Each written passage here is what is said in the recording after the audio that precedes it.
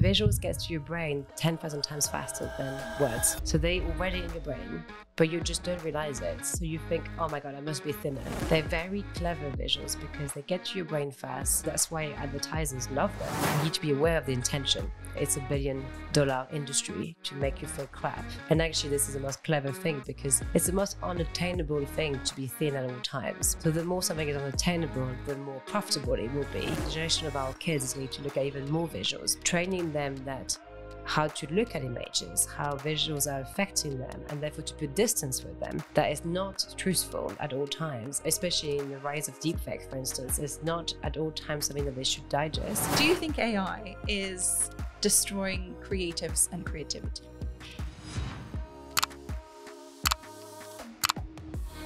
Quick question. When did you discover that you're a leader? That your actions matter to those that look up to you? You may be an entrepreneur or an aspiring entrepreneur, innovating to change the world, or a CEO navigating a crisis, or a parent returning to work and learning to lead your career, your team, your children. There are many faces of leadership, and this is the podcast to explore them all. Welcome to Anatomy of a Leader with me, Maria Vorostovsky. I'm a headhunter and founder of HVO Search, where I help ambitious leaders hire their executive teams. My job today on this show is to help you discover your superpowers, to help you avoid making some of the same mistakes, and to remind you that even if you do, perfection doesn't and shouldn't exist. Thank you so much for listening, and please do subscribe and follow this podcast because it really helps others to discover these incredible stories. This show will challenge the way you think and may even change your life.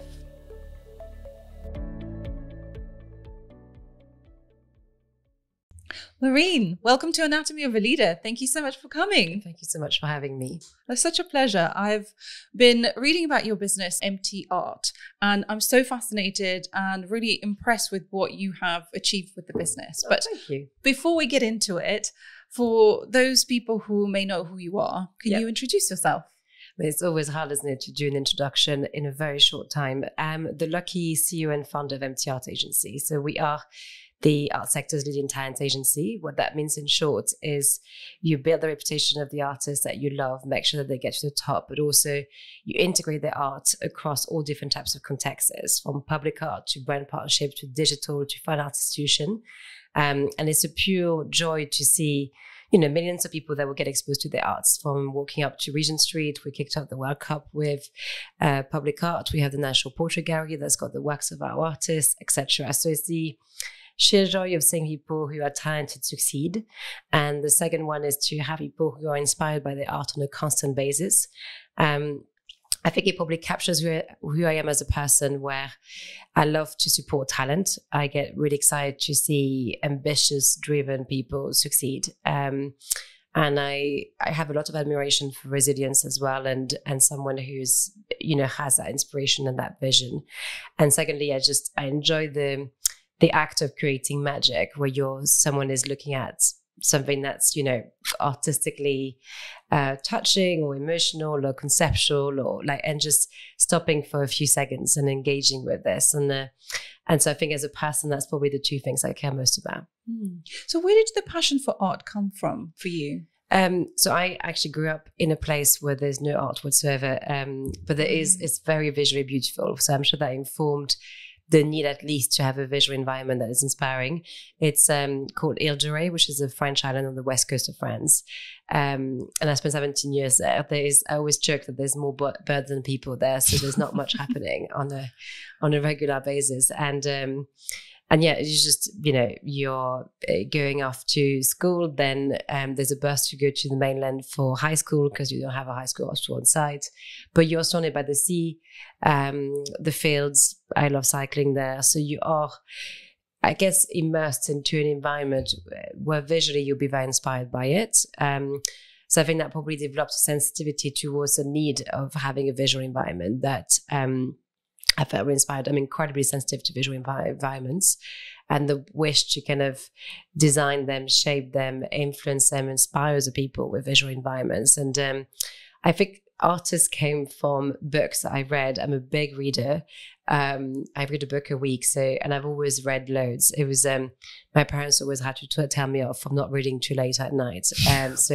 Which I know sounds weird that they would tell me off, but actually they were finding that annoying that I was staying up late so long. But I feel from books, it was always the characters. I just love the strong, inspiring characters, which I find a lot in the artists at work today, where there are people who have defied the odds, who've gone through an incredible life, who have a very powerful story to tell. And I think that comes probably from that joy of just reading books where you feel that character is just so deeply inspiring. So that's the relationship I developed with characters and therefore artists early on. And I think the visual environment is just a luck of being born in a place where it's very visually beautiful. You know, when you're talking about your parents telling you off for reading, like, I mean, my mum was like that. I mean, I read, and I probably used to read a lot more back when I was younger than now. But my sister's like just completely obsessed. And when she even will like have a book while she's eating her dinner or lunch. And it's like literally just like surgically attached to a book. I quote books regularly all day long. And I'm always seen, like I have one in my basket on my way to kind of come and see you. They are shaping my brain. I think it's just they teach you to think differently about ideas. You have to immerse yourself into worlds that are not yours. And ultimately, I think my empathy, my levels of understanding the world, but also my relationship with myself is constantly developing as a result of reading. I'm now lucky that a lot of the people that I love around me actually also publish books. So it's also quite interesting to kind of be able to read the books and then discuss with the author. And I think that's such a luxury of trying to comprehend how those books are made in the first place. But they are a very important part of my life. And they occupy a lot of my conversations daily. No, I totally get that about talking to the authors who've written books, because on the show, that's one of my favorite things as well. It's like, you know, reading something most of the time is management or business. And then talking to the author about it and just like really getting under the skin and understanding where the concepts and the ideas come from. Because I mean, when you're reading a book, you're spending quite a significant period of time with that person. Totally. Getting into their way of thinking and, you know, listening to their arguments. I mean, depending on what the book is about, whether it's a novel or a, you know, some sort of an argument about how to improve your life and whatnot.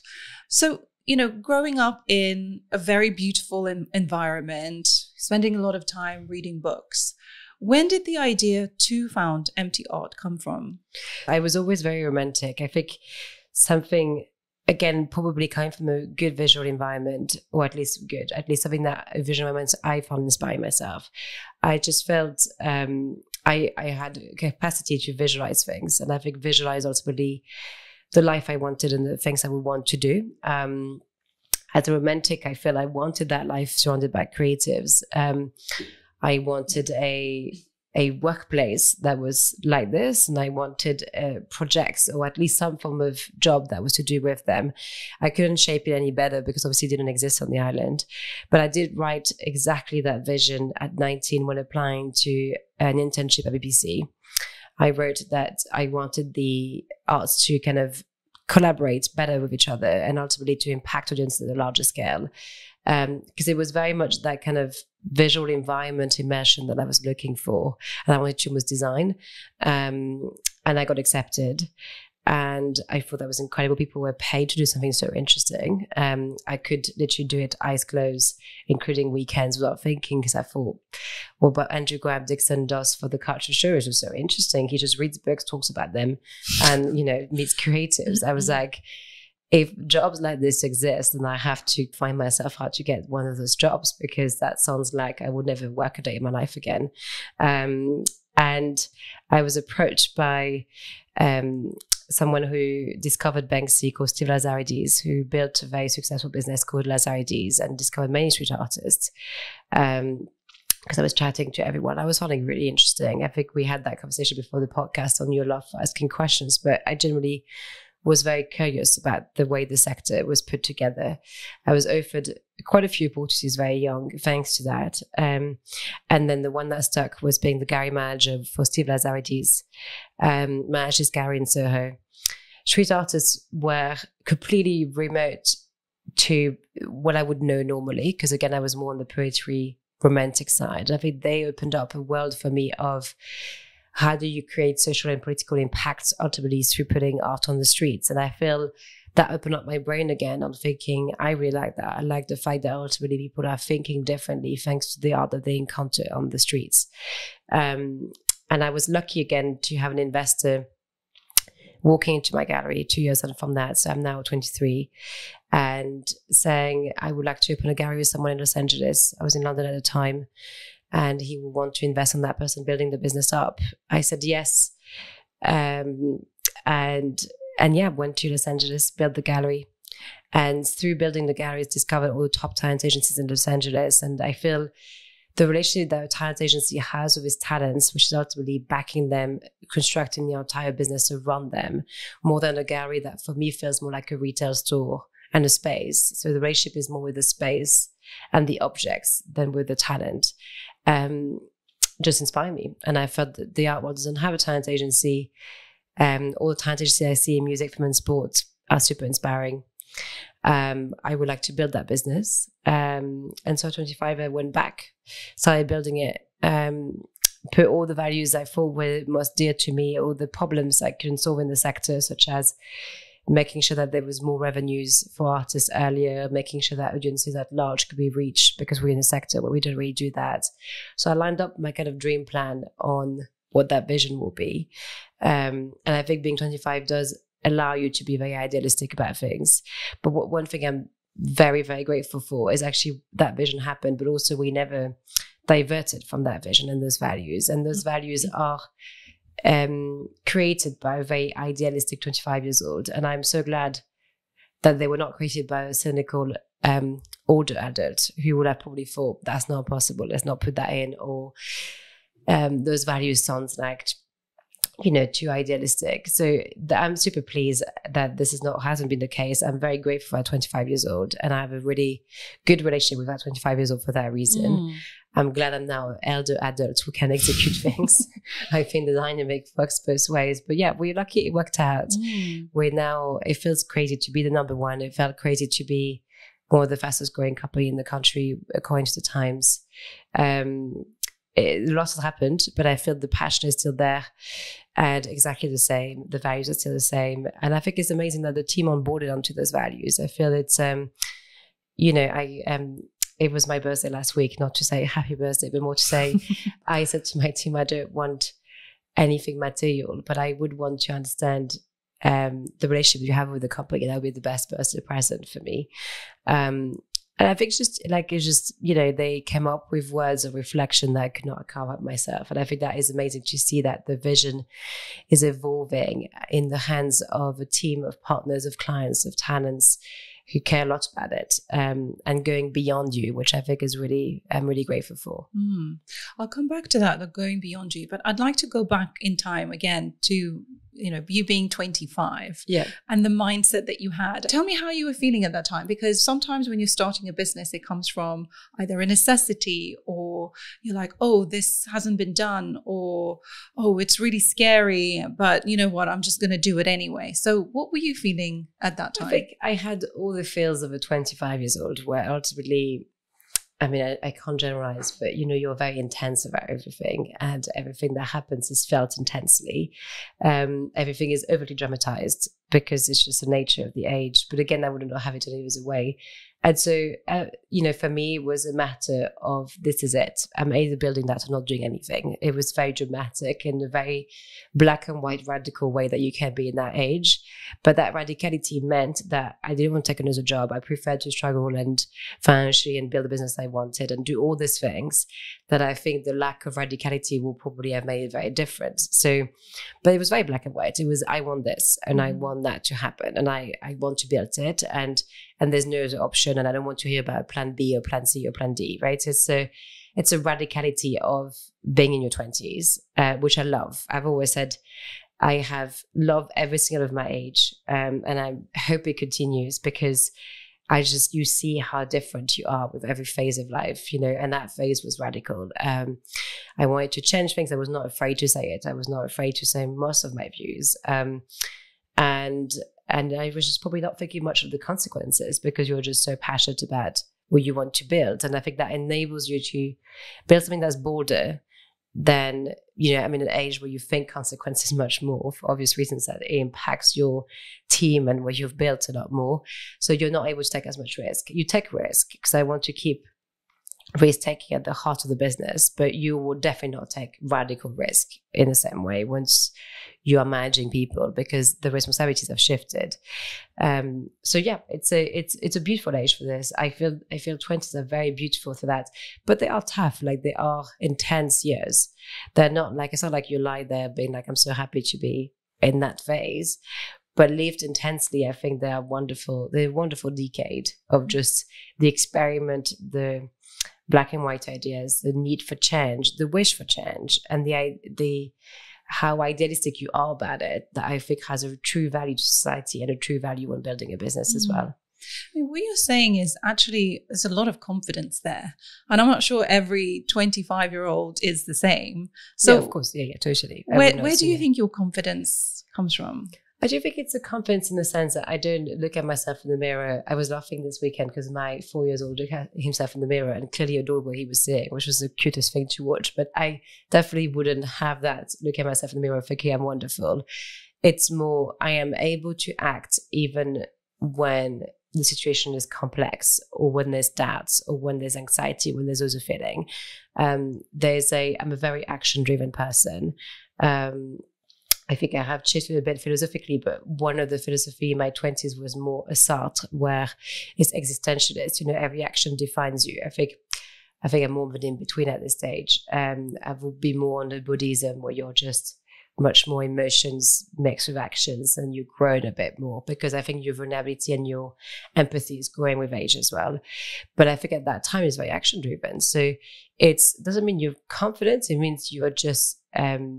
you just do one action after another, and you have the capacity to action things. And I think that's more what my strength is. I can act even when things are difficult. Even when it's a bit scary to act, I will still be able to act. And I think that's a strength, I think, in the context of being an entrepreneur. So what has given you this confidence to be able to act even when things are difficult? Well, I feel like, you never wake up with confidence. It's a muscle. I believe that everything is a muscle, whether it's like your social skills, imagination, your visual sense, your resilience, all the things are muscles that you built up over time. So I do believe you ever wake up being like, tada, I'm like resilient now. But I do feel it gets better. And obviously the more risk you take, the more comfortable you are with being uncomfortable, and all those things just unfold to be now 15 years later when I'm very comfortable being uncomfortable in a situation and not knowing about something and acquiring knowledge for this. But I feel, therefore, that it's been now since 17 that I look after myself financially and life-wise, knowing about where my parents are both primary teachers, but they're just not able to kind of contribute to the financial needs of universities or what I'm now doing business-wise.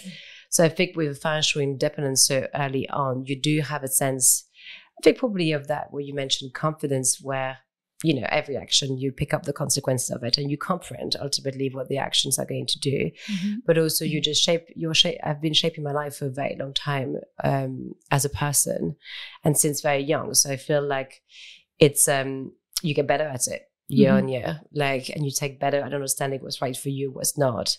It doesn't mean tons of people haven't helped me, but it just means, it's been since 17 that ultimately the bills are paid by me, and my understanding of that is by me. So therefore, I comprehend how to go about things and how difficult things will be or not. And I think the economical empowerment probably plays a part in that. Mm-hmm.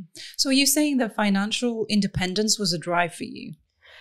I don't think it was a drive, but I think having to earn money probably changes how you would go about life for sure, because ultimately you can't make the same decisions, but it also means that the way you would act will be different. So for me, financial has never been a drive, but they are an understanding that there's no option. Mm-hmm. So by understanding that it's there and you're having to, respond to it, probably makes you a very different person that if there was a net or a safety net, right? But no, I feel like for me, also having looked after myself since a young age, I don't find financial scary. I don't think like, because you get used to it. You get used to being the person that provides. So you also don't think this is something kind of unattainable as a goal that you must attain. It's more something that's part of life that you have to ultimately look after. Talking about finances, I mean, I'll share my own personal story about, I used to paint all the time, and, you know, my parents were like, oh, she's really good at that. Let's sort of support her and push her into it. And ultimately, I decided not to pursue it because it seemed like a very unsure path, because, you know, you kind of see artists who are either struggling or very few really make it to, you know, the top echelons. And so picking a path that was a little bit more sure, a little bit more proven, or at least, you know, whatever you put in, whatever you get out. So this financial aspect that puts, I'm sure, a lot of people off pursuing art as a career. And I love what you're doing with MTArt, of democratizing that and also supporting artists. Can you talk more about that, what you're doing with your business? So we contribute to the studio cost of our artists monthly, and we make sure that they have opportunities much earlier. So I think while finance are not the drive, I feel ideas and people being able to realize the ideas is the drive. Now, finance will be a component of it, because I believe that knowing the right people and having the right contacts will also be another component, and the many inequalities that you could have in the matter of it. So finance being one component of it, for us, it was important to be able to provide it. I'm very passionate about having diversity of talents. So ultimately, who gets to inspire you artistically, for me, must be diverse. And for that to happen, you need, like you say, to make sure that all social economics align for everyone to be able to produce art, because otherwise you just only get to be inspired by a type of people. And that's my big problem with the sector. There's a great book that you would like called Culture is Bad for You. And it sadly lays out all the inequalities. I think it's probably the first book you read thinking, shit, there's a lot of problems. I would like to think I'm like the solution person. So I would hope to be refreshing after the book. But like I will give a few examples from our artists, but Raven D. Clark, who comes from a working class background, just got a $2 million deal 6 months ago for 3 public art sculptures in Alabama in the US. The sculptures will be on slavery, so it's also shaping historically that will be permanent, a topic that's essential. Plus, at her age, she's able to take a mortgage. And if you think that 97% of sculptures you see on the streets are by white men, I think that's like incredible. Like not only is her empowerment happening artistically, but also financially. So I love that. I love that kind of examples. I like to strive for deals like this, because a Raven will be able to inspire many in the making. And there will be girls I cannot inspire because I cannot be their role model, but she'll be their role model. And that's the importance of having a diversity of role models per se. So I think we always believe in the value of opportunities. We've never accepted opportunities that did not pay artists. We just believe in the way to be fairly paid. And it's hard that you get into argument for that, because people will be like, it's great exposure for the artists, and all of this reasoning to why this should be done. So it's ironic, as an entrepreneur, I will be doing interviews or loads of things non-paid happily, because I would understand this is marketing for the company. But actually for our artists, we will always make sure that there's a fairly paid opportunity behind it. And that runs deep in the values of the company. And again, it's to make sure that finance actually is not a problem, because if finance is better equalized and you don't think about it anymore, you just see talent. But obviously, if you don't attend to it, or make sure that you look after the financial disparities, then finance becomes a problem.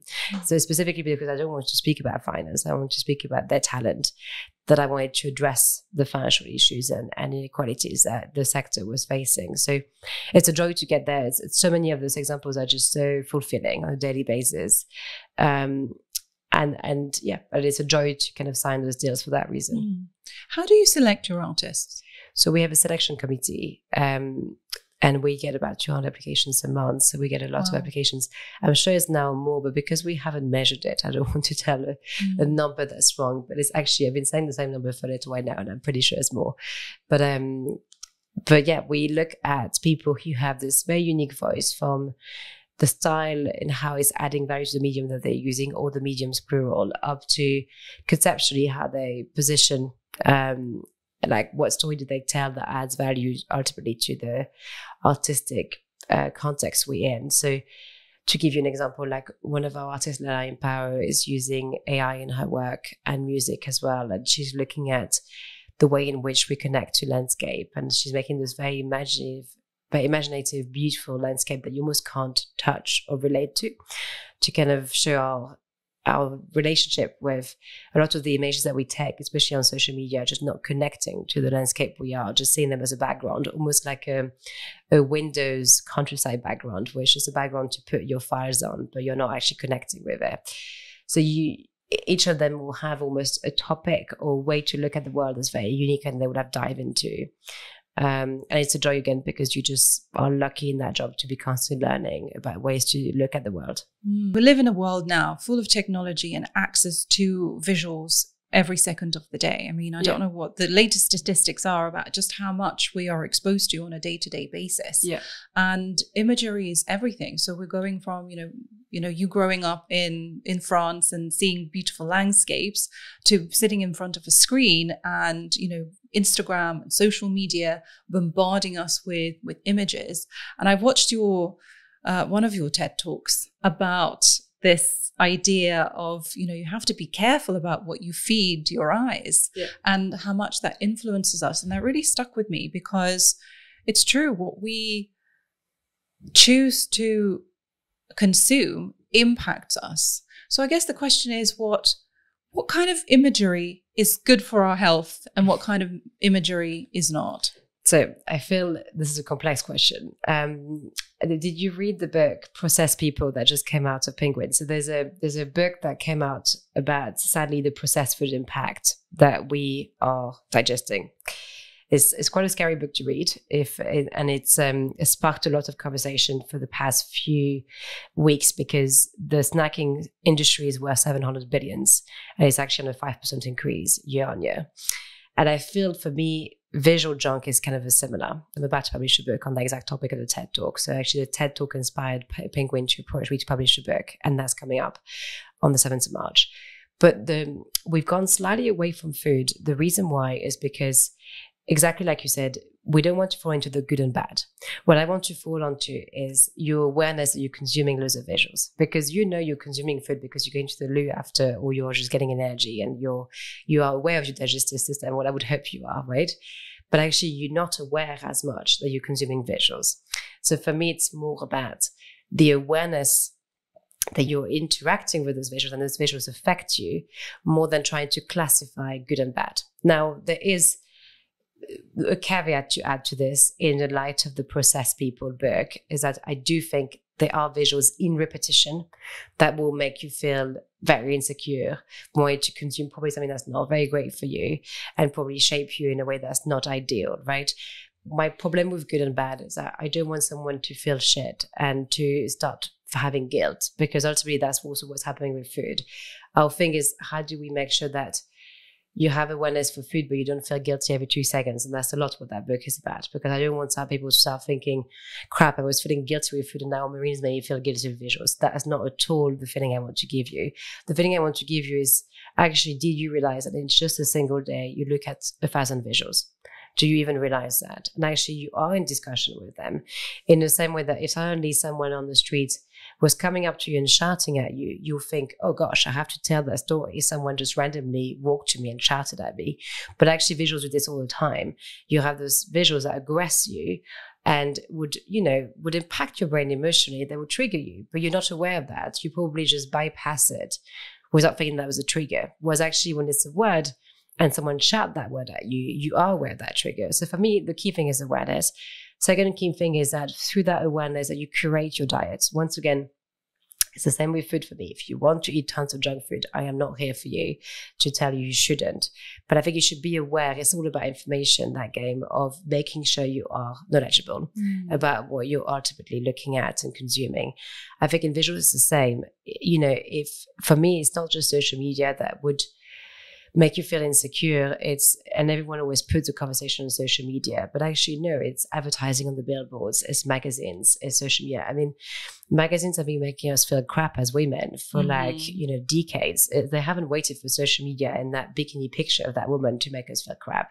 And I think it's a bit too easy to say we're addicted to technology. Of course, there's separate issues of technology, but actually there's a visual content we're constantly being bombarded with for so many decades that comes out of the advertising sector, the political sector, that is feeding us. Now, again, it's for us to be thinking, hold on, I feel crap about my body, or I feel crap about wanting to be someone or consume something because maybe I've seen hundreds of visuals for the past 3 days that reinforces. And that enables you to put distance with that thought, because otherwise, the visuals get to your brain 10,000 times faster than words. So they already in your brain, but you just don't realize it. So you think, oh my God, I must be thinner. But actually, how helpful would it be that you think, hold on, I'm being told to be thinner more than I must be thinner. And that's, again, they're very clever visuals because they get to your brain fast. You don't comprehend they got to your brain. You have very little awareness. You've actually consumed all that content, and then you go and act. And of course, that's why advertisers love them, because they get to you really quickly, but you're not even aware this is through them that actually you're starting feeding off those desires, those wishes, and those insecurities.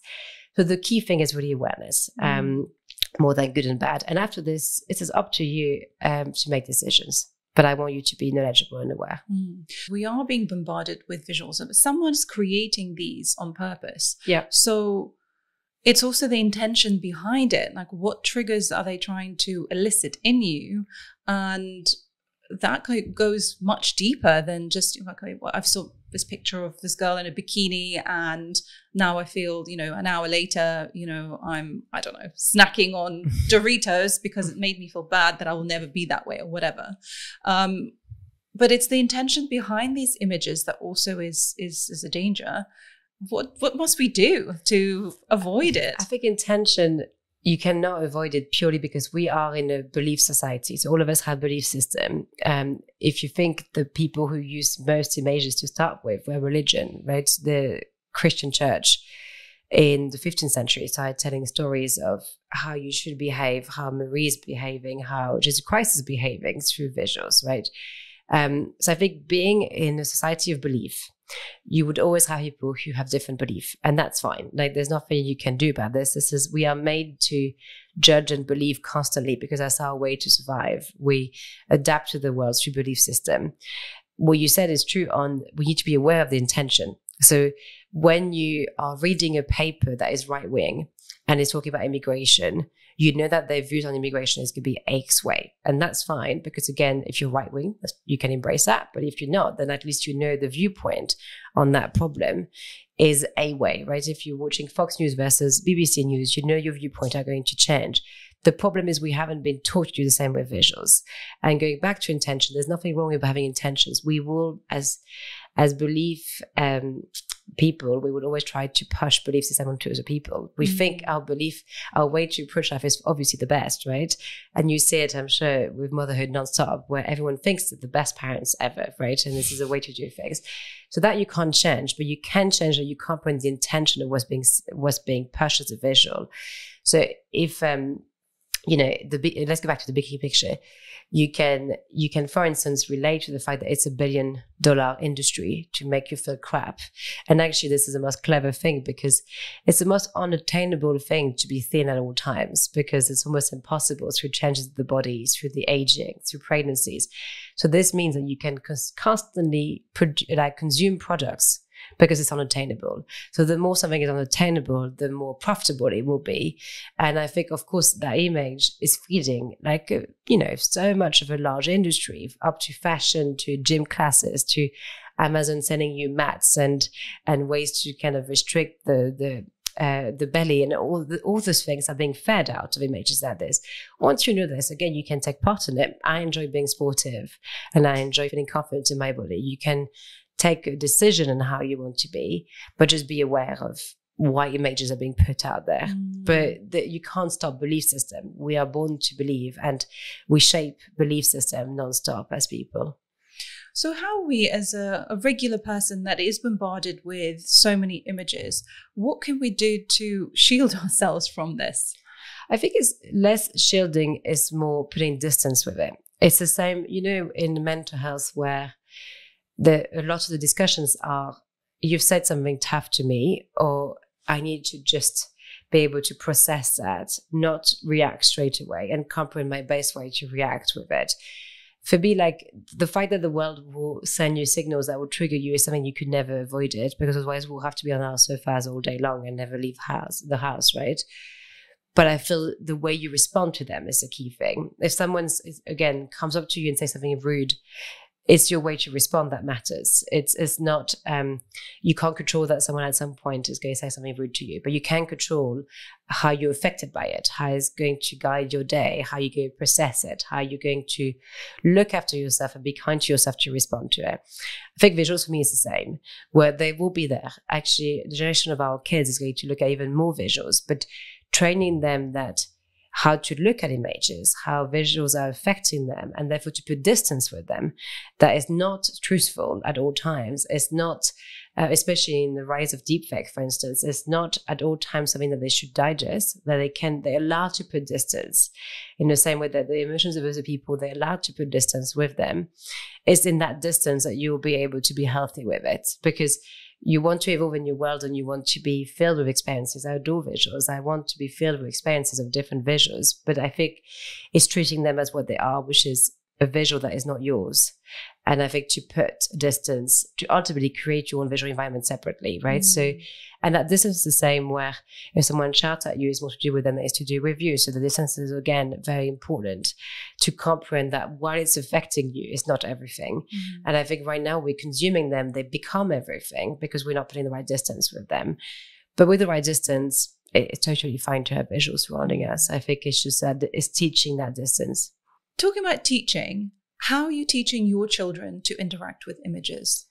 That's really interesting. I feel my kids are very privileged, and I think it's important to say that as a start of that conversation, because, Atlas, my eldest, I have a almost 4 years old and a 4 months old, but Atlas, my eldest, is exposed to people who make visuals all the time. So he's not just seeing a visual, he's then encountering a team of creative or an artist. I will tell him how he's made that, or how or she has made that visual. That changes everything, because I think the critical thinking of it, he's going to constantly be thinking that person made it or that team made it. So there's an understanding that, again, is not the truth, and it's multiple creativity that comes together in making that visual. So I feel that exposure is incredible. I think, again, through their privileges, they're encountering different visual narratives and storytelling all day long, because they're being shifted from different visual environments all the time. Like, I'm going with one of my artists next week in Sicily with my eldest and his eldest. So they're constantly in studios in different visual environments of the city. And my job is incredible for this, because when we implement public art projects and when we go to the studio of the artists, when we do brand collaborations, it's in such different environments all the time, in such different countries, that their breadth of understanding of the visual diversity that you can have is quite large. So I think it's hard to tell how it would affect them, because they're still in the making at this stage. But it just, I loved it when we did the David Attenborough documentary on Apple TV. So we did all his public art that was released a month and a half ago. And that morning it was everywhere on the press. And there was specifically that public art image of a big dinosaur, because it's not a dinosaur, it's called Planets. And it's all biodegradable painting. It's on 40 meters, what our artist did, David Popper, for it. And it was on the Metro paper. And I just ripped off the image, and Atlas went off to school with it. And the teacher sent me the funniest picture 2 hours from that, where he was standing. You will swear he had led the whole project. He had so much confidence next to that picture, and was explaining to the other kids how this was made. And then that evening, the artist dropped by at the house with my 2 colleagues, and Atlas interacted with him on. He thought actually they were quite small, which is an interesting comment, because for him the dinosaurs look really small in that image when they're obviously 40 meters long. But that's actually a really good awareness of scale, and the fact that there's a very big difference on the way you look at an image versus with its scale, right? But I feel therefore he's so lucky, because he's able to hold that little image to make sense of it, to explain it, and to ask questions further into it with people who have answers, not all the answers, but some answers. So I'm curious to see how he's going to approach the world through that. But therefore, the hope is that he has that critical thinking, and that he's able to better and better ask questions about it. It's so interesting because it's, as growing up and just seeing the behind the scenes of it, like my family were all musicians. So it's the understanding of what goes on, like behind the stage, the training that requires to produce something that, you know, just looks so elegant and so simple. And the same with images, where you see something, you know, even scrolling through Instagram, and you see it for like a split second, but actually how much work has gone into it. And, you know, what are the values of the artist who conceptualized it? And then, you know, if it's a sculpture or, you know, something very intricate that requires not just one individual to put that together, there's whole teams behind it, and just understanding it from a completely different perspective rather than just like the final, like the result. And that's still just all you see. Which I hope people will be able to see more and more, because, I mean, we have to, again, with deepfake and AI, going to who created the image is going to be really important. We have to really put in place a check-in process on how an image is made, because it obviously tells a very different story whether it's real or whether it's fake. It also tells a very different story on where it's displayed, and I think it's going to be really essential that we ask those questions. But I think, going back to my kids, yes, I think they're so lucky because they are in that reflection anyway, and their dad is in tech. He was one of the youngest VC in Europe in the B2B tech sector, and for his own VC, and I feel he's there, therefore he'll be much more scientific and technologically led, therefore. So I feel something I've always loved about our kids is the fact that the questioning that we would have towards life is going to be almost completely opposite, but therefore very complementary. Mm-hmm. We definitely don't ask the same questions as a couple, as a relationship, towards the world. And I think that's, I hope, would enable them to just have different questions in stock when they encounter a situation. I'm going to come back on the deepfake and AI, because I think that's a really interesting conversation.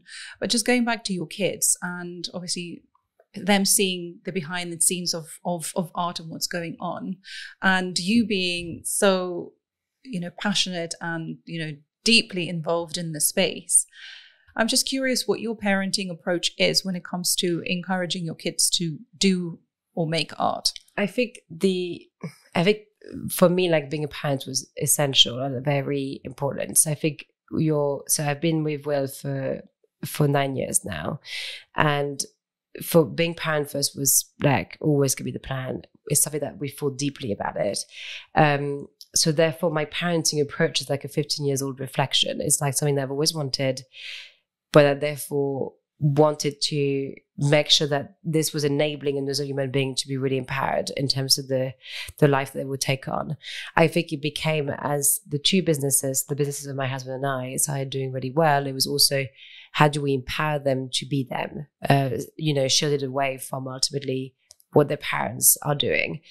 And I feel shielded probably the wrong word. I think is more for them to find really what they care about beyond what we both love. So I think empowerment for me is really important. First of all, I feel there's a great book by one of my girlfriends, Mary Gentles, who did gentle empowerment, gentle guidance. It's called Gentle Guidance, but it's about empowerment of kids. And she got an OB for the way she was empowering kids as a teacher, as a head teacher, and then went on to publish the book. And I think the values she described is very much the values I have. So for me, it was always about, how do I get those kids to be confident and take on the world and have that muscle of resilience, muscle of imagination, muscle of interacting with people and asking the right questions. And I think actually the world is theirs, because they come from foundations of a family that love each other, that's very stable, and that is able to provide, therefore, the different opportunities on whoever they decide to become. So I think for me, their kindness, their empathy, their imagination, their resilience, their confidence was going to be the key components of what I had to pass on, because the rest I felt confident I could provide.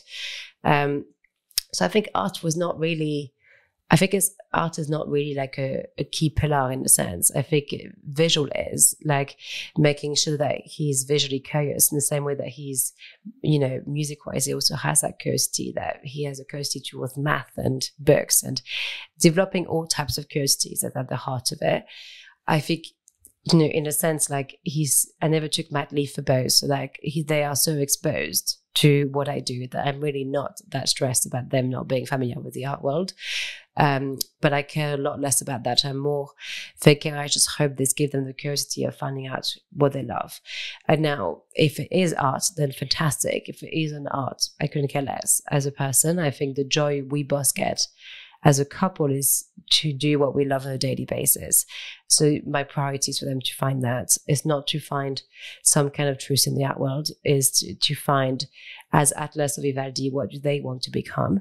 And I will be so excited to discover that with them. So even the education system we went for in Bruce, where Gianni Manuel is bilingual and very creativity led, so that enables them hopefully to be less about achievements and more about what they love to learn, and then ultimately find that. So I think all our principles is more around this. Now, of course, they're exposed. I frame his little drawings next to the artworks we've collected over the past 10 years, and I do it on purpose.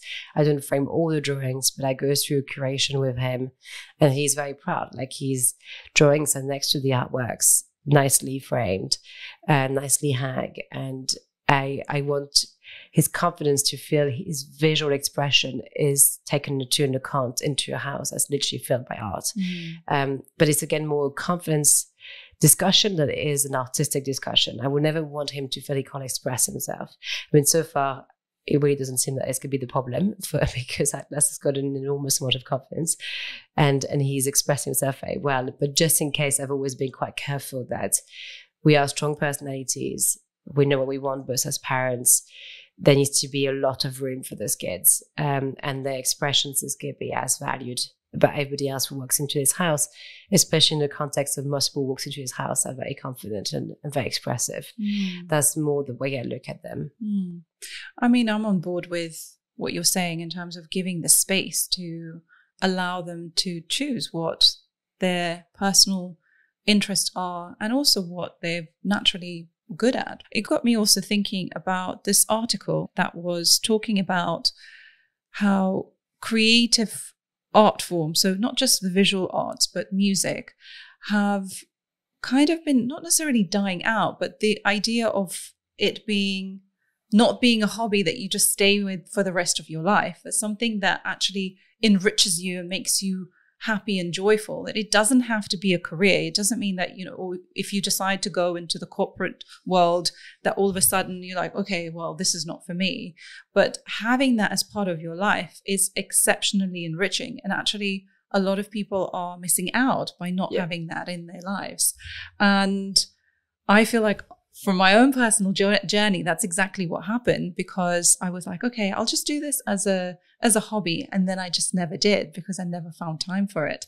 But I do absolutely miss that. And just being able, as you said, to express yourself and find a format, a way to get your ideas and thoughts out that are not words, because it's another language, like the visual, the music, it's another language. It's another way to communicate. So I find that fascinating. There's a great book that just came out by one of my friend Albert Reed, who's the MD of Condé Nast, and he just published The Muscle of Imagination. And we just sat next to each other at dinner. We actually about to see each other for lunch again, because I feel the two of us sat and I was like, oh my God, you just are literally capturing everything I believe in into one book. And then I read the book and I was so happy. I sent him a long bullet point email of all the things I loved about the book. But it just, I'm a big believer in the space for imagination again. So it's about creating space too. The fact that hobbies are dying, I think, is problematic. You should have hobbies that are beyond your job. Like, I have random hobbies from cycling to baking to I love dressing up a table, all these things that are not related to my job. And I feel that's a space for imagination, a space for creativity. And I think the happiest moments that I have watching my kids is when they have that imagination space, when they speak to themselves and they come up with those stories and they are so occupied in it, so busy in their own imagination.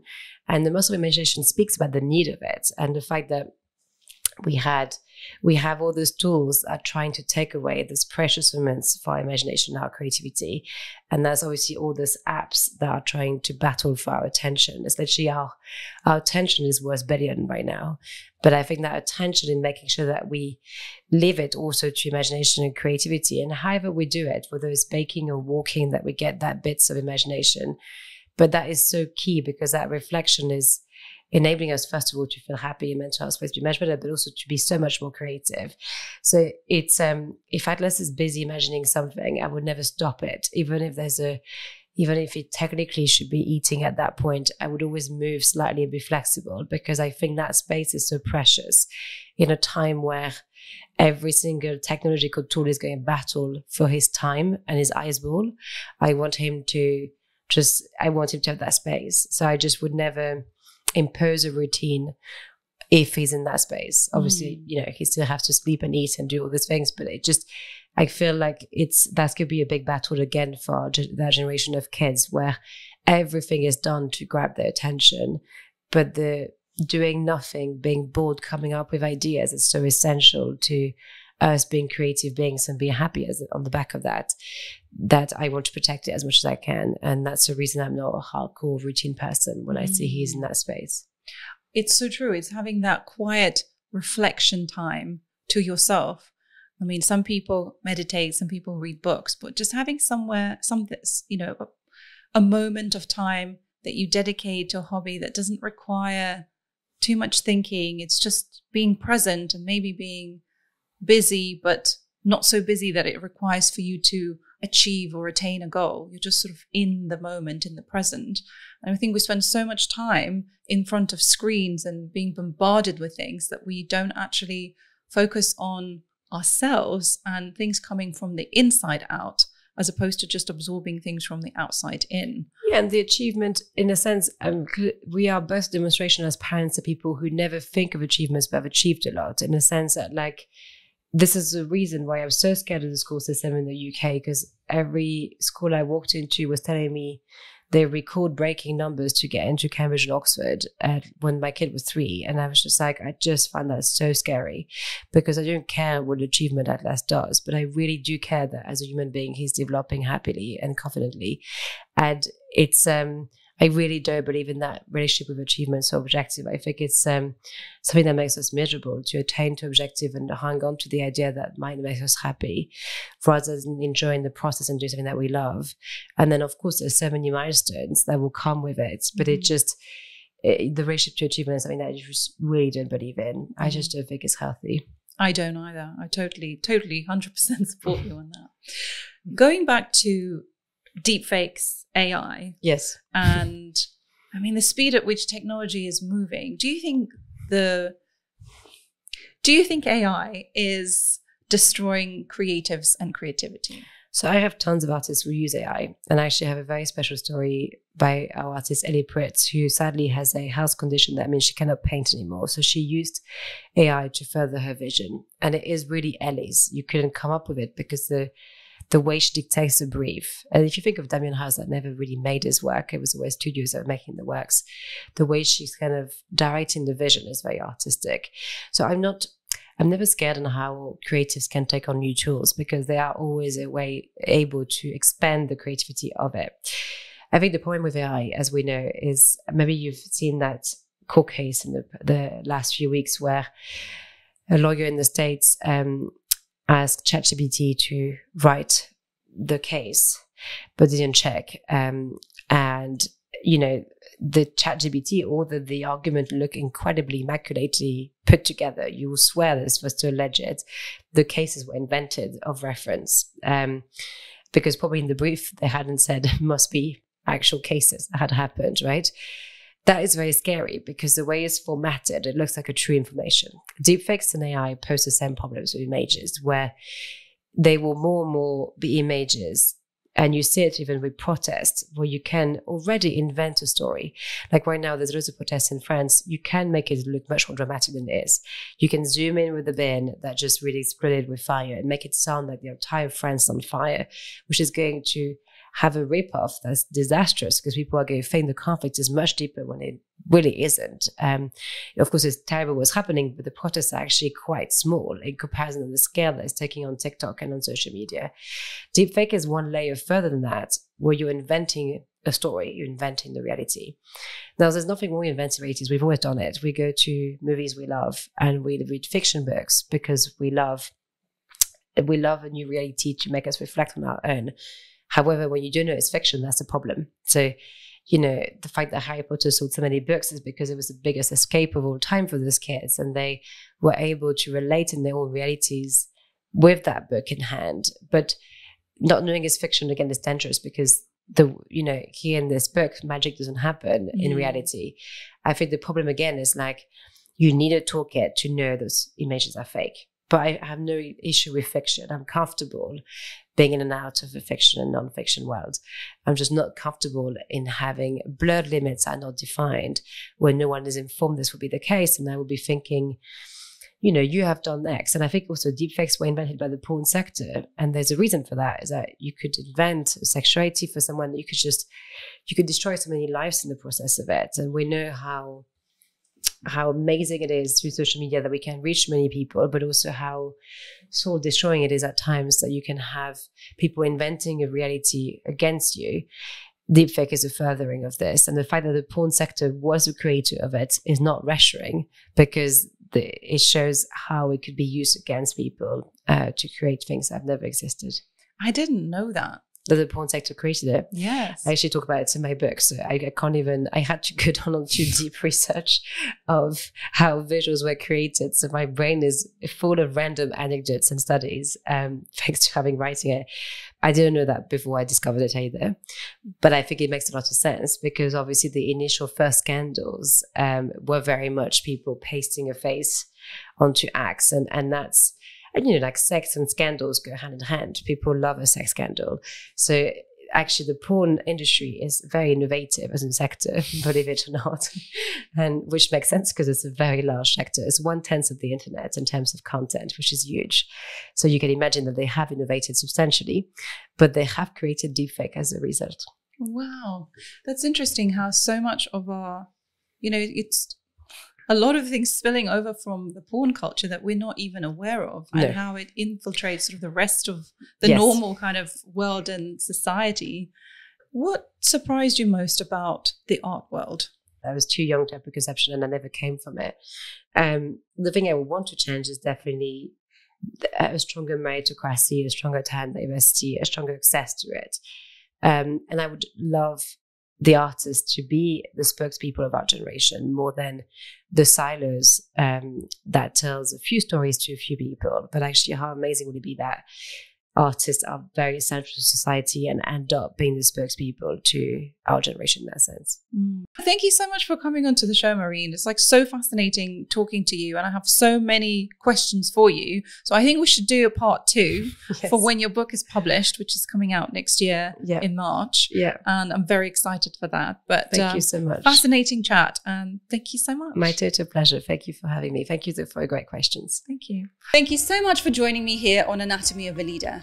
What were your takeaways? And if you haven't already, I'd love for you to subscribe and follow this podcast. And I'll see you in the next episode.